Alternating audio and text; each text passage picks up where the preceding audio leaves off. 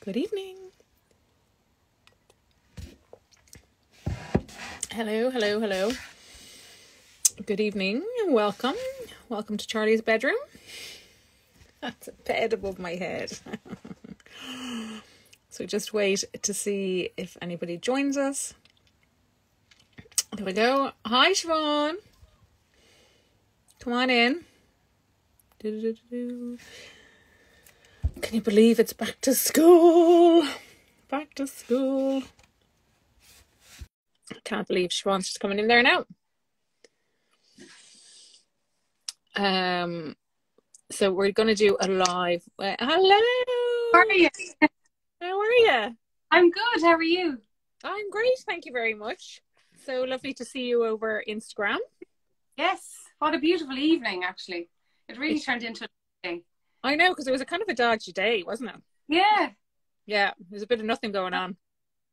A bit of nothing. And I went out to the 40-foot and it was beautiful weather. So it was lovely. Yeah.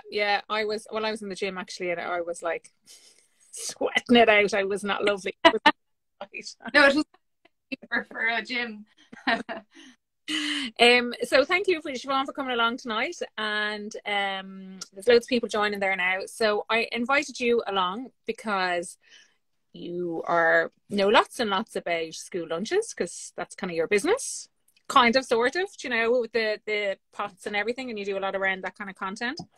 So I thought it might be interesting for you to share with my followers some whatever tips and tricks that you have found that works for you over the years with your kids, with your daughters, and anything else that might be of interest. And people are, of course, very welcome to ask any questions as we go along.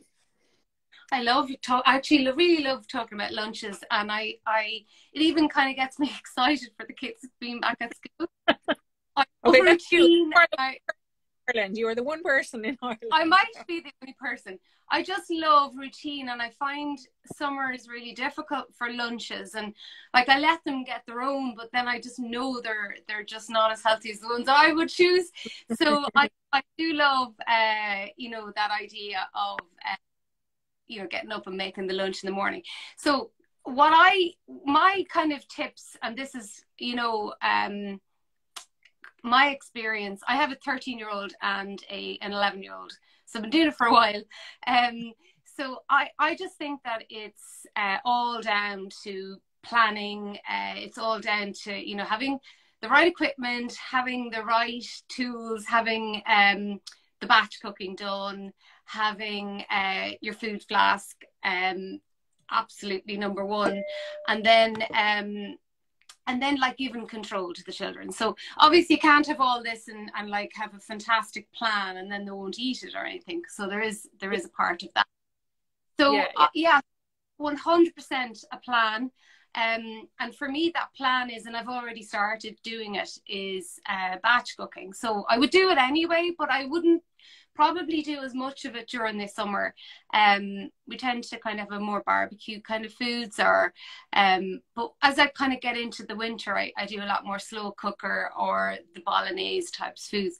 So they work really well in a lunch. I've always been sort of saying from when the little babies were, people would say, what do you give your child for tea, or what do you give your child for lunch? And I'm always like, well, actually, I give them a second dinner. So yeah.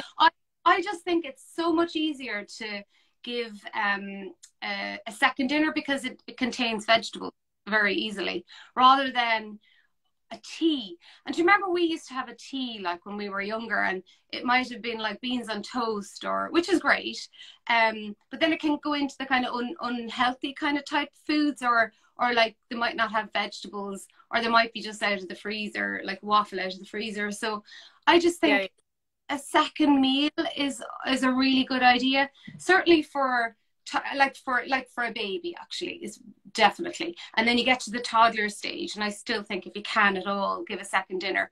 Also, if they're in the creche, they do get a dinner in the creche, and then they come home and have another dinner. So they're already kind of doing that. And then I just think, okay, so they're starting out at big school, they've been in the creche or or a childminder, and they've already had that kind of thing. So continue doing the second dinner and just put it in a flask. And it's as easy, because if you start switching and going, oh, I've been giving them 2 dinners and now I have to give them a sandwich, and they've never eaten really a sandwich, only a cheese sandwich, how do you start getting the veg in? And then it becomes difficult. So that would be my, how I do it, how it works. I love that, the 2 dinners thing. I think that's really good, because I think a lot of people struggle, you know, with trying to get the veggies into the kids and trying to think of a way to give them outside of the dinner thing. Do you know? So it's a few carrots on the side of the plate with a sandwich, or a few bits of cucumber. But if you're giving them 2 dinners, then you've got all your bases covered. So I love that. It's a great idea. Yeah, like, I mean, everyone eats differently though. Like, I've often been in houses and their kids are great with, you know, they separate all of their food and it's all like lots of raw vegetables, whatever. Fantastic. But if your child isn't like that, how do you suddenly switch to that? And you know yourself, children don't suddenly switch to eating something they've never eaten before. It takes time. It takes a process. So I just think if you go back to, I wrote a book on lunchboxes, so I know I did a lot of work on it. So I just think that you mimic what children like. So, you know, you can, like, chicken nuggets, okay, but we can mimic that, and we can, not that I would put in the lunchbox, but things like dough balls. My kids love, you know, when we're going out to pizza and they'd have dough balls. So you can make dough balls, or you can buy dough balls. Then you can make your tomato sauce, and then you can make like tortilla pizzas. You can make all like pasta pesto, making sure that you make your own pesto, because the nuts in it. What I do is I make it with pumpkin seeds, actually. So I would blend them down really, really well, so you don't even know they're in it.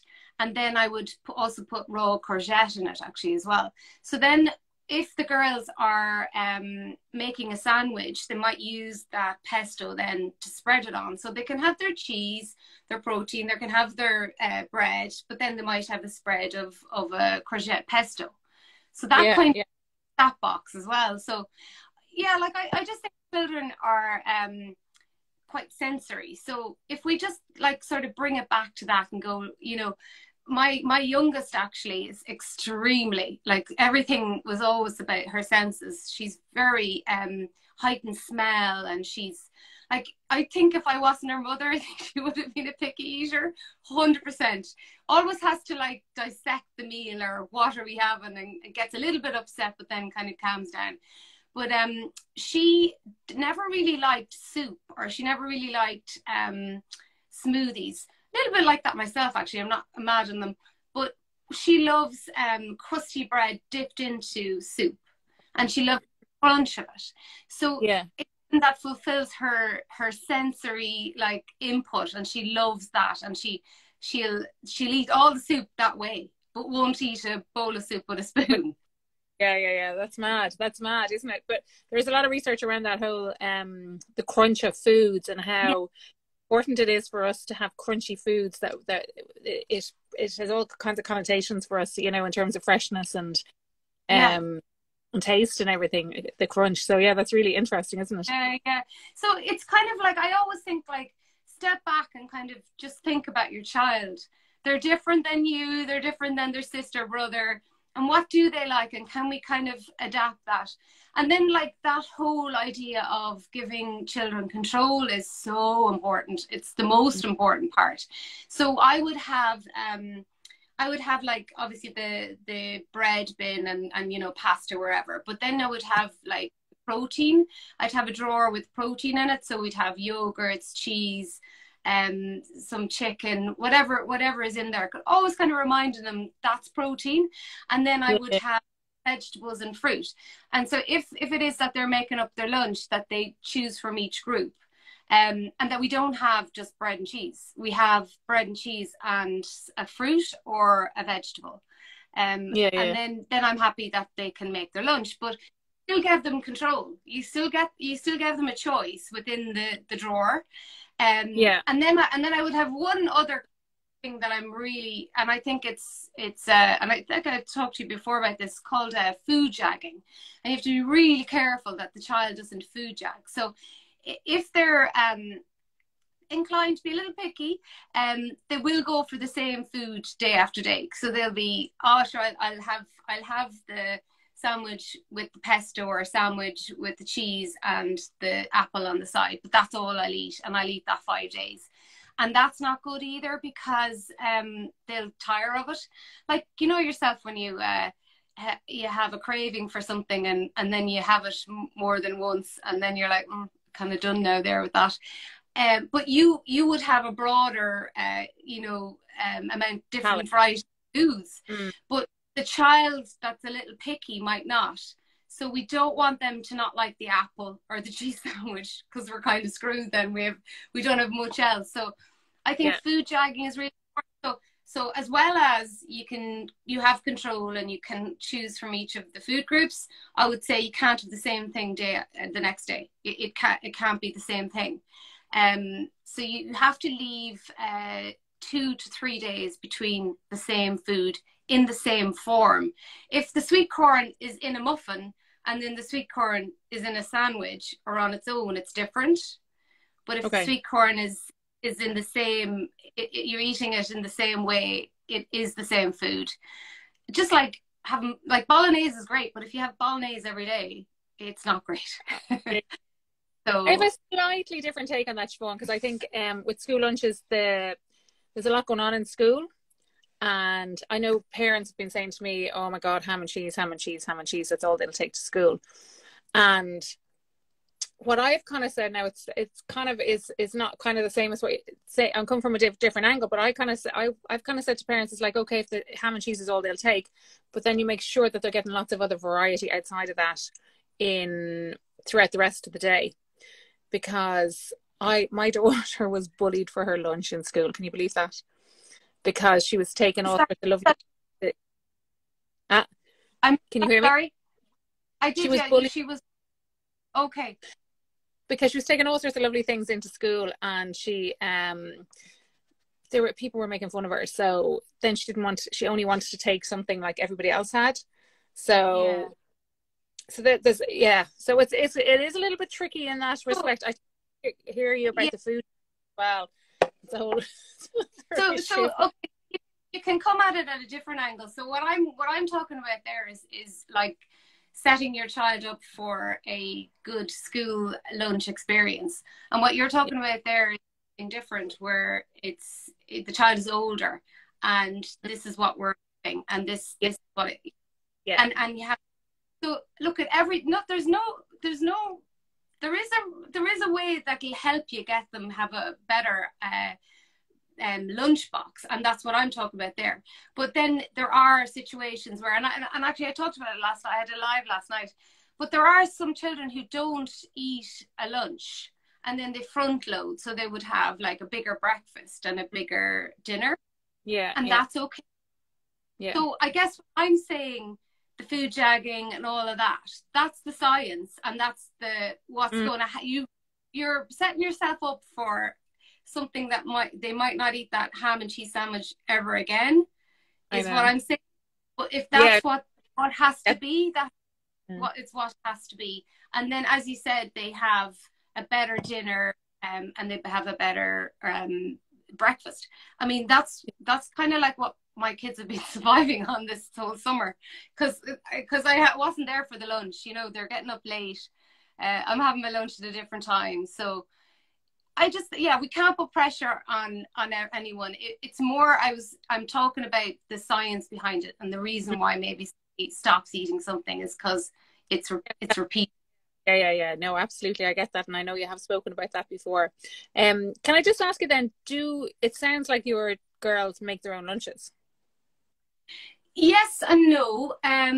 So sometimes, like if I'm doing a flask meal, I'll just get up and put on the pasta, and then I will so let's say it's bolognese, I will defrost it the night before. So what I do is I batch cook, and then this is actually too big here, but half of that size. Do I have one? Half of that size is what I put the bolognese in, the toddler pot. And then I take it out of the freezer, put it in the fridge overnight, and then I heat up my flask by putting boiling water in it for 5 minutes, and then I start cooking the pasta. Then I drain pasta in the sauce when it's heated, and then into the flask. So that's kind of easier for me to do if I'm making for the 2 girls. I give about a 450 to Ashley, who's going into 2nd year, and Jessica 300. We'll see. She might move up this year. She's in 6th class, so maybe her appetite might move up. She kind of likes Ashley loves having her full flask and then just smaller snacks.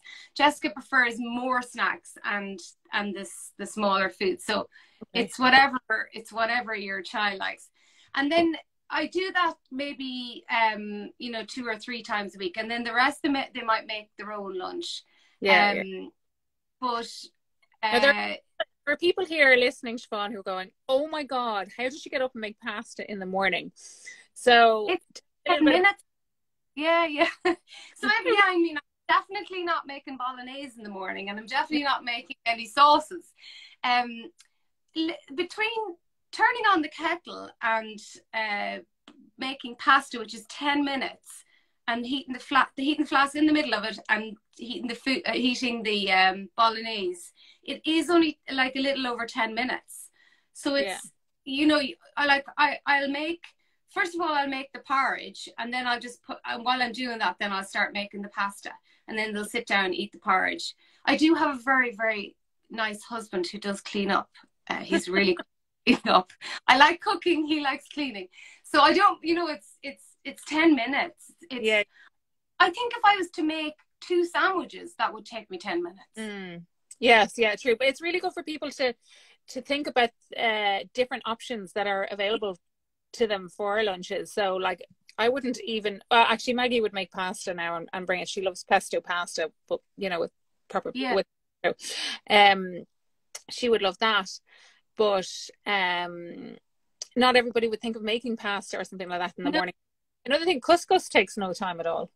Couscous is brilliant. So what I do, so let's say I have meatballs the night before, I'll just make a few extra meatballs, and I might have served it with pasta the night before.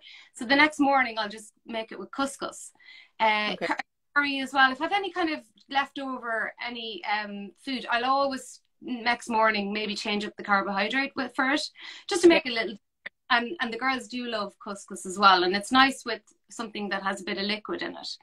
And soups are great as well. So I always go down the smaller one with the soup, and then I might have like a smaller sandwich then with it. So that is different as well. And definitely leftovers. Like if you're already cooking the thing the night before, you've made the effort. All you have to do is heat it.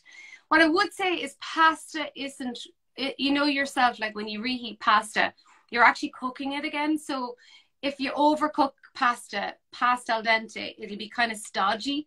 So the way to reheat the pasta is steam it. So I usually use a pot and then a steam basket, and then heat it like that. Even if it's macaroni and cheese and it has a bit of sauce on it, it's fine sitting on the basket, and it heats it perfectly, and it stays nice and moist as well. Okay, so and then tell us, so these are your pots that you very kindly sent me a couple. I'm very excited. Maggie's delighted with them. So how do you use these then? You were just saying to heat them, you just put boiling water into the middle. So it's stainless steel, so it'll mimic whatever you want, if you want it hot or cold. So take off the lid. Well, obviously you've washed it and all that. It is suitable in the dishwasher top shelf. So you can pour up to the kind of the rim there, not too high that this isn't going to push it down so just up to the rim there, and then boiling water, and then close it and just leave it stand. Make your pasta. Could be 10 minutes, could be a 5-minute meal, but 5 minutes anyway, minimum. And then try out your water. I usually use a kind of a towel and dry it, because sometimes you don't want moisture in there if it's whatever. Like sometimes I might put quesadillas or something, and you definitely don't want moisture in there if that's the case. So just stick it dry it. And then, yeah, close it. For the little ones, I would make sure that, you know, obviously you have to make sure that it's right on the line and that it's closing correctly. But just make sure you don't go mad closing it, because you can really jag it, and it takes an adult to open it. And I have had people go, oh, I've had to ask the teacher to open it. So even for, you know, for the little ones starting out at school, I'd do little picnics, or I would mimic like what's going to happen at school, and then just get them to hold that and go the opposite way with it. So just teach them how to do that, because it can be a little tricky for a tiny, you know, like a 4-year-old, you know. Yeah. Closed it, you never open it. So it's just, it needs to be closed, obviously, but not that it doesn't spill, but not so tight that it's locked. There's another thing, just make sure that there's a little silicone ring there, and if that's gone, then just contact us and we'll get you another one out. As in, it could come off when you're washing it or whatever, and if that's gone, then it will lose the heat, so that's important as well. So then cold stuff, for example, put yogurt or something in the smaller ones, like yogurt and fruit or something like that. So how would that, would you put that in the fridge? So if you want to mimic cold, and just one more thing on the hot, you do have to fill up the pot very top for it to stay hot. If it's half, it'll lose heat. So just with the heat, with the cold, it doesn't matter. So I usually pop it into the freezer actually for like 5 minutes, and it'll be lovely and cold. And then I put in a smoothie or a yogurt. You could actually put a little pot into it as well, like, so you could put the pot into it. That's what I advise the mums, the smaller babies, to do with the food. But you could put actually the pot into it and stay nice and fresh for 12 hours. Okay, so what would you, so that's for babies, so you'd be putting their dinner? No, for yogurt, you could have the yogurt in that. Yogurt. Oh, yeah. Put that in. And then keep it cold. Yeah. Clever. Cold for 12 hours, yeah. So look, I wrote an ebook on flasks, and what I finished was sorry? Of course you did, in your spare time. Of course, in spare time. What I put in it was, because I use, you know, like a cup measure. I don't like, I never people often make pasta and they don't measure it, but I always measure it. Yeah, because you see, you cook too much or too little. So I always use a cup measure per person. So that's a really good guide for if you're making maybe a little bit more for my husband. But when I'm doing it with the girls for a flask, actually a cup is enough for with it dry to make 2 flasks. But if it's cooked pasta, then it's a cup and a half. And then I've kind of made out, like couscous, it's a 1/4 of a cup dry. So I've kind of given you a guide on, like, oh, how much would I need to fill the flask. And cup measures, I find, are really handy. And then what else? Siobhan, sorry, there's just a question came in there. Would a senior infant manage the hot flask? Would a senior infant manage the flask? I suppose be able to open it and with hot food in it. 100%, like, but you do need to give them the flask beforehand, and as I said, show them how to twist the opposite way. Yeah. And do not have it too tight, and maybe hold back on the really runny liquidy soups for a little, just in case there is any messing.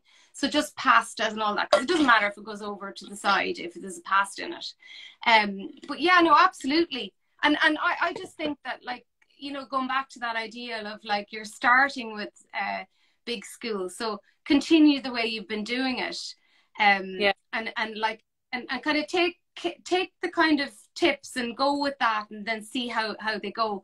Another one, actually, just for every junior infant, just think about it, like, so they've come from a very small sort of setting where there was like probably 12 and there was probably like a couple of minders, and now they're in a class of 30 plus, and the teacher leaves for lunch, and maybe a 6th class come in, hopefully this year. I know it wasn't the case last year, But what happens then is the little senior infant then is like, oh, talking, and she's talking to one beside her and the one over here, and then 10 later it's bell goes and they have to go outside, and she's not eating her lunch, and that will happen. So they don't get very much time. They get like 10 minutes. They might get an extra 5 minutes, but it's nothing. It's disgraceful, actually. I think you know, if you talk to anybody from France, they have an hour for lunch. Yeah, we have 10 minutes. So they're very small, and they don't understand, like, is it what do I eat for break and what do I eat for lunch? So that's why I said, like, talk to them about that and what's going to happen, and show them how to open the flask. But look, they will come home for the first while with the lunch uneaten. It happens. No matter what, it will happen. And what I would suggest there is we give them a second chance. So you don't go, oh, well, I understand you didn't eat it because you didn't have time. Here's the pizza, or here's another sandwich that I made you. And what you're doing there is you're kind of introducing an alternative, and they'll go, okay, I won't eat the lunch because I'll get something nicer when I go home. So I always make sure that they have a second chance. So, and the flask keeps it warm for 12 hours, so they can come home and then they can have another go of it, and do that before they get their snack. Yeah. But like, obviously, and then another one is not overfilling it in the hope that they'll eat something, because then all you're doing there, it's a bit like at the dinner table. If you put down too much on the dinner, they will they'll, even if they like it, they'll be like, oh, I'll never eat all this. Yeah, it's already overwhelming for them. It's overwhelming. So don't overfill the lunchbox with the hope that they'll eat something. That's not great as well. And then it ruins that sort of second chance thing, because they're like, I could never have eaten it in the first place. So I always think, like, less is better, and then let them come home hungry and say, I actually would have eaten more. Perfect. Well, I'll pack more then. Is better than feeling, oh, I didn't have time, and I too much in it and all that. So I think that's important. When my kids were starting school, I always remember the principal coming in to the, you know, first time parents, like my eldest, he's now 15, but coming in after they'd been in school for a couple of weeks, and he came in to all the parents and said, right, he says, they're not builders going to school. They're only little kids. Stop feeding them like builders. All right. People will be sending in like massive sandwiches and I don't know what else, you know, but enough food to feed a builder. That's what he always said. So yeah, that's a really good tip about. It's so wasteful, because like now they don't let them put in the bin, actually, thankfully, but they did, and it used to be like a lot of food wasted. I think less is more is 100%. You know, okay, they might be hungry if you didn't give them enough, but they're not going to be that hungry like that it was, you know, a need for extra food. But yeah, over time, like, you'll get better at gauging, and like us all, like we're hungrier one day and not the next, you know, so that can happen as well. Yeah. Toast. What about toast? Like a toasted sandwich, would that keep in the flask? Yeah, so again, like making sure the moisture is gone, it's going to keep it warm. Because it's not full, like it's not. It might lose some of the heat. Okay. But yes, you could have. I do quesadillas, which is kind of similar as well. Yeah. Charlie loves quesadillas. And actually, another nicer way to do those is to put them into tin foil and then into the flask, and it'll keep it even fresher. Okay. Yeah. No, I'm for the quesadillas with him now for September. Another thing just on food waste, I just had a thought while you were saying that, is sometimes if the kids bring home a sandwich that they haven't had time to eat, I might just put it on the pan and fry it. Yes, great idea.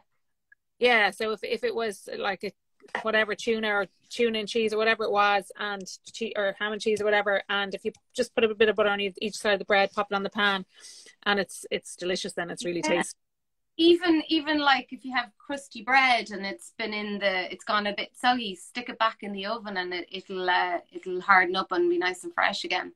No, I think that we need to be careful that we don't offer something new or another alternative. And doing those things are fantastic. And sure, we all need to stop wasting food as well. So I know. it's all positive. Well, it's all going so expensive now, Siobhan. People are definitely looking at ways not to waste. It's gone bananas, isn't it? It's so bad. It's kind of scary, actually. So that's why, like, if you're like, I mean, you can go and you can spend a load of money on different things for the lunchbox in terms of food, or you can just go, do you know what, I'm just going to cook a little extra and put it, you know, and have it in the flask, or and just making the children mindful of that as well, like that, you know, we can't waste the food. I think it's important as well. It's hard. I heard somebody say during the week, I was listening to something about, it was after I'd been on the radio, actually. Somebody sent in a comment and said, please tell the parents to stop sending in those corner yogurts. You know, the corner yogurts? They have the thing that you open and they've got a little sauce or something on one side and you tip it over. Because she was saying they're so hard to... yes, I will save this live. There's been a few people have asked me. Yes, I'll definitely be saving it. That they're so hard for the kids to open, but also there's so much packaging on them. And those Lunchables shops as well, there's so much packaging on them, and you can so easily recreate them at home. And then, you know, with your yogurt, you could pop your yogurt in here and put a little bit of sauce on the side or something like that to put down on cost and waste and packaging and everything. Yeah, like get a big tub of yogurt, and is that you need to sweeten it up, you could put like a few fruit puree into it, or mashed strawberry into it to make your own. You know, those like cheese strings and things where you're like, or even like you can get like pre-packaged slices of cheese. It's like, what? I'm like, oh my god, can we not just get a packet and just put them in a tub or something? I just don't get that at all. Like, is another one that Joyce just mentioned. I'd say frubes are the bane of every teacher's life, because they're actually really hard to open, and then they go everywhere. Hard. And it also, I have a fear of getting a cut in my mouth opening those things. Anything that I have to pull like that, I'm like, oh. Look at those are all sort of marketing things anyway, to make them look more attractive for children, and all they are is a yogurt at the end. Maybe they're a little bit sweeter, but it's just marketing. Sure, look at Peppa Pig yogurt. Like, what's that about? I know. It's kind of the other one I think is important as well, and it's to do with the whole senses, is you know, making sure that smells and all that is kind of locked away. So I'm not a huge fan of like those are they called bento boxes, where you've got loads of different spots in it, just because like if you've got a sensory child and then the strawberry juice is dripping into the sandwich, or you've got an egg sandwich and the smell is overpowering, they're literally going to open it and close it again. So if you think about your child again like that, so I always like use a separate pot, and then I'd have like a lunch bag like this, that you can put loads of pots into it, and you can put your flask in as well. Yeah. And then I have a cooler pack here as well that'll keep muffins and whatever, a sandwich in it that's nice and fresh. So locking away smells for me, especially if it's tuna or something, important. Yeah. You've all the gear there, Siobhan. I've all the gear. I've all the gear on Mummy Cooks, yes. So we were saying we would do a little giveaway. Yes. So I'm going to give away, anybody who follows me will know the safe knife and peeler that I have. And you may or may not know, Siobhan, but I am encouraging children across the nation to make their own school lunches come September. So in whatever format that might be. Right. And yeah, they could get their knife and peeler, and then they can use their flask, and they can, you know, put in whatever leftover dinner or whatever it is that they're having in their flask. So what do you think should we ask people to do before to pick a winner? Are you picking a winner from people who've joined, or asking questions? Why don't we ask people a question and then we pick a winner from that? So for the people who've joined, and they should be the ones to get. So I obviously didn't prepare for this. I know. Maybe what's their go-to lunch option? Yeah, that's a good question. Inspire, It'll inspire us. So pop them in the comments there, and I'm just going to take notes because they'll come up really quickly there. So what are your girls like? What is their favorite lunch to take? Yeah, no, they love Alfredo sauce, and they love I do a cauliflower mac and cheese. I always kind of do it for a main meal, and then I'll reheat it the next day. What else do they like? Noodles. They love noodles and anything with couscous. Okay. Great.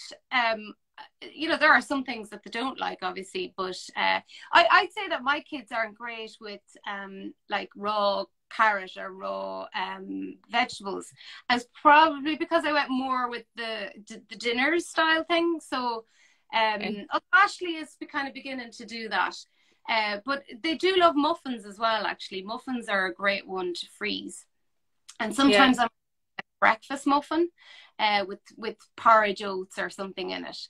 Pasta with grated tomatoes, so simple. And like that's something you can do in the morning as well. So you're cooking the pasta and then you're just throwing in the tomato and some cheese as well. Yes, overnight. Great idea, overnight oats. Love it. Overnight oats is great as like if your child isn't great with the lunch, you can pop that into their lunchbox, and then with their breakfast, and then when they have their first snack, they can have like their overnight oats then.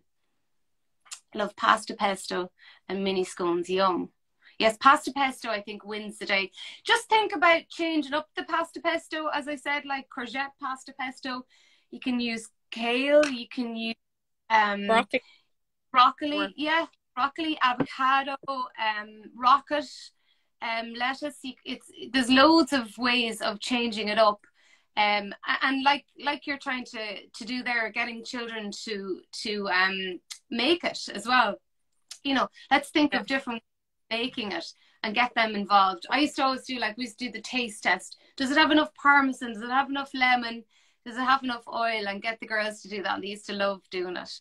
Oh, that's a great way to get them. Yeah, I'm all about getting kids involved, as you know, in cooking and exploring what they make and telling they're in charge. So they have to taste and see, has it got enough? Exactly like that, because I think that's very empowering for kids. And they love loads of great entries there. Okay, so anybody last opportunity now to enter our competition to win a food flask and a 2-pack knife and peeler from me. So the flask obviously is from Siobhan at Mummy Cooks. So we're looking for your favorite lunch suggestions for your kids now, not for yourself. I was saying that she always has the scissors in hand in school, otherwise you're wearing it. So she's like, the fruit will obviously go all over the place unless she has a scissors. Well, you're out of school and they've got the fruit or the yogurt down the front of their there. You see, parents, it looks lovely and it's really handy in the lunchbox, but I'd say teachers are, oh my God, stop saying in the fruits. They were actually banned at one time in my school, and then if you did bring in a yogurt before they banned them, I think, which I don't necessarily agree with either, but if you did have a yogurt, you had to stand in a special place in the classroom to eat it because they were so messy. That's really bad. Oh my God, no, we shouldn't be like that with food, whether it's good or bad. You're always making like it. Oh no, that's awful. I know, because then what you're saying there is that yogurt is a messy thing and we shouldn't be eating it. Yeah, and you shouldn't be messy. We should be messy. Like, it's not. Oh. Yeah. But unfortunately, like, oh God, like we don't have the best. We should be going to a canteen where we can get messy, where we can, like the other one is the water bottle. do you ever, like, so little infants are not allowed to have their water bottle only at the break, 2 breaks. Yeah. So the poor things come home and they haven't drank enough. So that's another one with the second chance. They always make sure that they've drank the water bottle. When they get a bit older, they're allowed to have it on the table. It's just more for spilling.